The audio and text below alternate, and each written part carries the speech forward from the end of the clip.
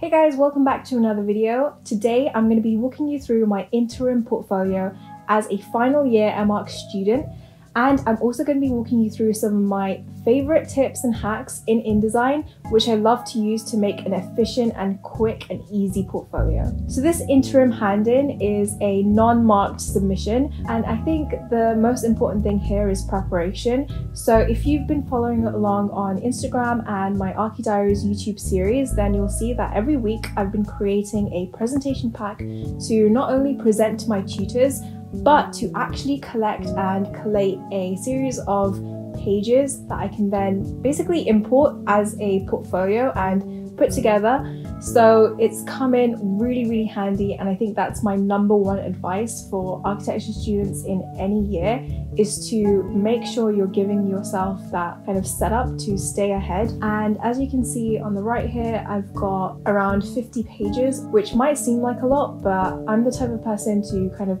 spread everything out and to have one core idea per page.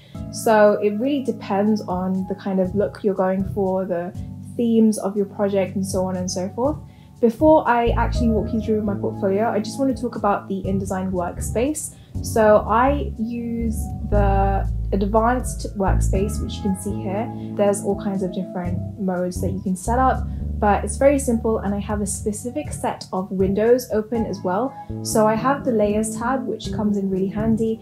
I don't really go all ham with my layers. It's kind of very simple, just content and text. And that helps when I'm kind of like rearranging things, because I can differentiate between the content, which is usually an image imported in from Photoshop or Illustrator, and any text, which is usually like page titles, descriptions, annotations. So if I go into my parent page here, you can see that I've got basically a title block that I've created in Photoshop, and this goes hand in hand with the kind of style that I'm going for. And I've got this on both my pages.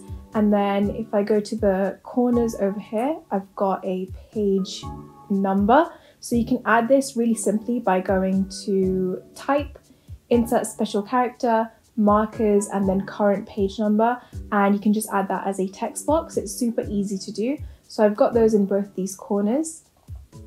And then if we go back to my portfolio here, I've also got other windows such as the align window. I like to use the distribute objects one quite often.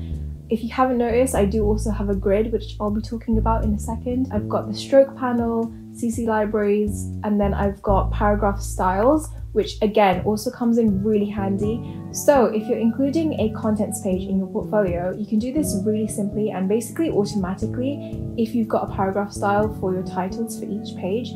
So if I show you one example here, I've got char rugs and carpets, and this is a title paragraph style. So you can add a paragraph style here.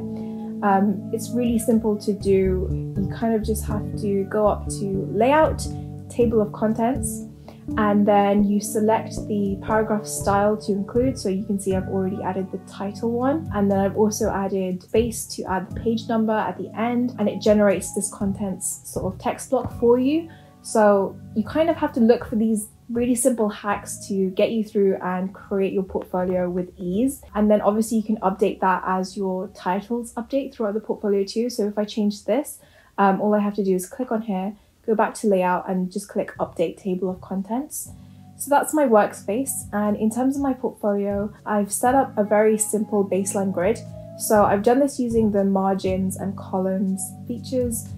This is a A2 piece of paper, so there's 2 portrait A2 pages, and I've worked in spreads, and that's the way I just like to work. If you're working in landscape, that's totally fine. The spacing of these grids is totally up to you. It took me a while to kind of like tweak. And for me, when I'm designing pages and putting things on a page, I like to take one thing off the page before I finalize it, just because I feel like sometimes we can get carried away with adding too many things on the page, and then it can look quite congested. So it's really about just being very specific and sharp with what you want this page to say. Cover page, which is New Paradisa, and this is the title of my projects. I've also got the most latest renders that I've been working on. I've also included a page from my sketchbook at the front into my portfolio, and then I've got the contents page. I've kind of tried to add this sort of fantastical storytelling elements throughout the portfolio, and that's why I've created these borders. And these are actually from collages that I've previously done, and I've photoshopped them and adjusted them so that they're basically frames for a piece of text, and you'll see similar ones later on as well. Pages are very simple, but like I said, because they're in spreads, the whole point is that it works in a way that each page is linked to each other, and so you're kind of viewing it as a whole spread rather than a page by itself. And one thing and one piece of advice that I always like to give to students is that the page that you're working on should relate to the page before it and the page that comes after it, and that way you kind of have a really strong narrative throughout the project too. So I started off by looking at the Mughal Empire, what their ideas were about paradise, how they used to live, and how they kind of treated the environment around them. And then I discovered paradise gardens, and this was a really cool concept. And so I started looking at different representations of paradise gardens and found that they were very prominent in Persian carpets especially. And carpets are also a great kind of metaphor for bringing the outside in. And so I think what I wanted to do with this project is really start by some strong imagery of those carpets. I then also included some of the collages I started to do. And I think this is kind of like a general way that I usually work at the beginning of the year, is by doing a bunch of collages, figuring out what I want to create, what kinds of architectural styles there are, and things that I'm researching into. And so one of those things was the Charbagh, which is the paradise garden. And I started looking at like different plans that I could find online and putting like my own plan together, if that makes sense. So this is kind of a page that looks at that. And then I also have a series of collages that I created that represent different types of gardens. So this one is the Garden of the Soul, this one's the Garden of the Heart, and so on and so forth. And these are very strong kind of elements within my portfolio that come quite early on, and they actually set the tone for not only the style but the whole premise and narrative of the project going forward.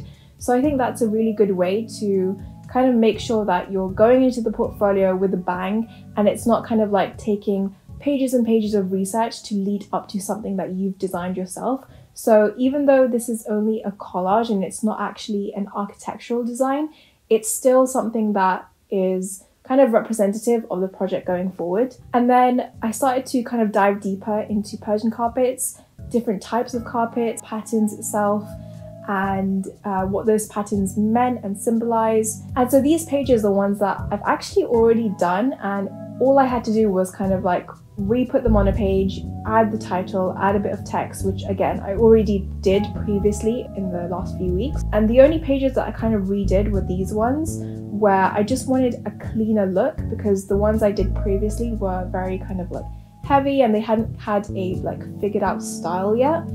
So for these pages, I basically re-rendered this model as a render rather than an illustration, added a carpet texture onto here as well. So then that leads into this exploration and this study of what those patterns mean, taking like another iteration of that pattern, and then identifying different motifs and hybrid sort of components that I ended up creating. And so then we come to a stage where section 1 is kind of finished, and I haven't clearly kind of denoted the different sections within my portfolio, but it is there. And I think that's also a really good way to see how the portfolio progresses throughout as well, because if you've got sections like research at the beginning, which is naturally done, and then you've kind of got, I guess, experimentation, and then by this stage, like around Christmas time, you'll be kind of starting your design development. So those are the general 3 categories or 3 sections that I like to work within. And right now the portfolio is at a stage where it's kind of setting up the narrative of the project, which again is really, really key to how the designs turn out. So over here I've kind of got a bit of text that explains what the project is and what the project looks to do. On the right hand side here I've got a sort of propaganda style poster which explains this concept of New Paradisa, which is new paradise. It's a really good sort of like marker for this is where the research has concluded, and now the following pages are going to be experimenting with actual sort of architectural designs and objects. I did some research into circuit boards and then did a couple of collages with that as well. I started looking into Persian cartoons, which are these sort of, I guess, drawings which highlight the patterns within a Persian carpet, and they were very, very sort of detailed and intricate. And so I took one of my previous collages and did a similar exercise as well with those, and then that got me looking into weaves and knots and the different types of weaves. So it's going very, very in depth, and the research phase is still there, but it's also kind of like at the same time doing my own thing. So then you'll see that this page here then leads on into these two pages, which are actually my own versions. So these are photoshopped versions of the weaves that we saw previously, and I've basically created my own set of patterns. This is at a stage where I'm actually kind of designing my own weave, and I used a program called Modo to model this kind of like thread and then replicate that and actually use the patterns from before to create a diamond diode pattern. I also rendered that to see the kind of like render qualities, the materials, and that set me up for the next stage. So this is all, again, research, and this is another marker. I've got that kind of like border on this page as well. So from this stage on, the portfolio then actually only includes stuff that I've designed. So the research kind of takes a back seat, which is great, and the designed elements come in. And so again, having these markers within your portfolio can also help you frame, like, I guess, the project as a whole, and it will help you to also know when to stop researching, if that makes sense, because I think we can get carried away in doing loads of research and having a lot of images and things that aren't really our own. And the whole point of a portfolio is to kind of show what your interpretations are of the research that you've done. So make sure to keep that in mind while you're designing as well.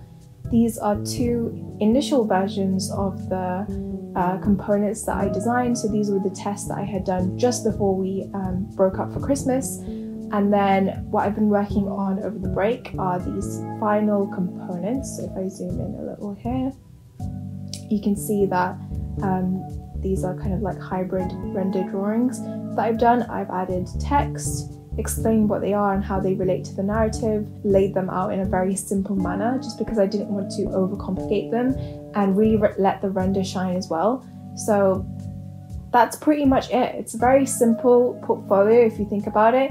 It just takes a lot of time to, you know, get that quality, to write everything out as well. But I think if you take it in chunks and if you plan out your portfolio carefully to like the page, then you'll find that it's really simple to put everything together because all the work is there. It's just about putting it on a page. So obviously you will have to reorganize some things, adjust some things, tweak things. Another thing that helps me is thumbnailing. So I think around